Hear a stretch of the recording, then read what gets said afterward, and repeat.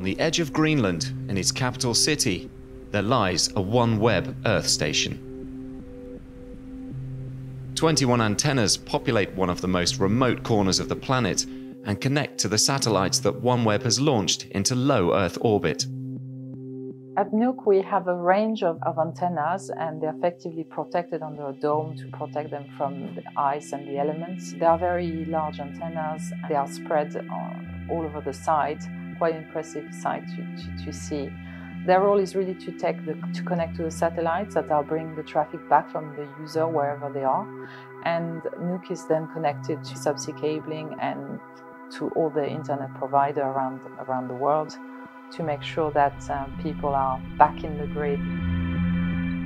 Nuuk has been selected as a strategic location to deliver connectivity to the North Atlantic, Canada, and the Arctic Circle, a feat never achieved before. Not only has this helped local communities, but it's opened up a world of opportunities for businesses and the scientific community, who famously work in some of the world's most remote locations.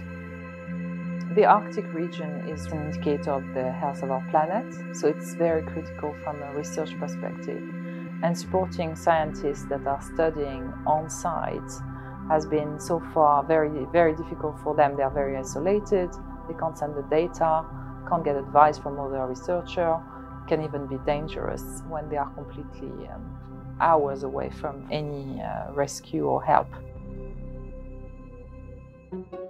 Jorn Peder Steffensen has spent his career conducting extensive expeditions on Greenland's ice sheet. His current project sees him drill down into the ice to gather important data concerning our planet's climate. Our primary purpose in the project is to drill an ice core, which is a long cylindrical piece of ice out of the ice cap in the middle of the Greenland ice sheet. We have techniques where we can separate summer ice from winter ice, and that means since we can distinguish between summer snow and winter snow, we can actually count layers just like you count tree rings. Once we have established the layer sequence, we know the age, and then we can ask a lot of questions like, what was the average temperature in the 17th century? So we can study the greenhouse gases during the whole span of human civilization. That's about the last 10,000 years. This new level of reliable connectivity has helped Jorn and his colleagues in their work. This is an international program. We have about 10 international partners in this. We stay connected through the internet. Otherwise, we cannot coordinate.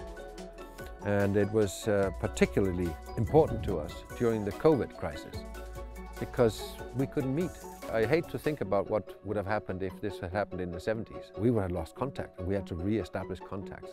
Now we can sort of soldier on.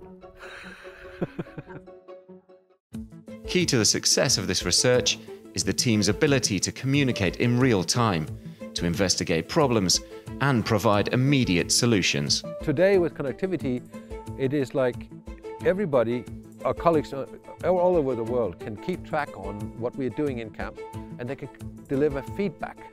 And that means we can correct the exposure, so to say, and we can do that on the fly because everybody is basically who's relevant will be watching us and helping us out. Everybody will grab at the chance of getting connected because everybody can see the benefits of that. Just to say no to it is that you're hampering yourself because it gives you possibilities. We are here on a mission, we have a purpose. Supporting the scientific community, whether in Greenland or elsewhere, is very much part of our ethos.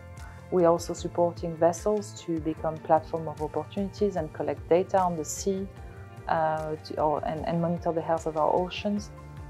A lot of us working here are motivated by that mission to make a difference for the greater good, so effectively to deliver a better world.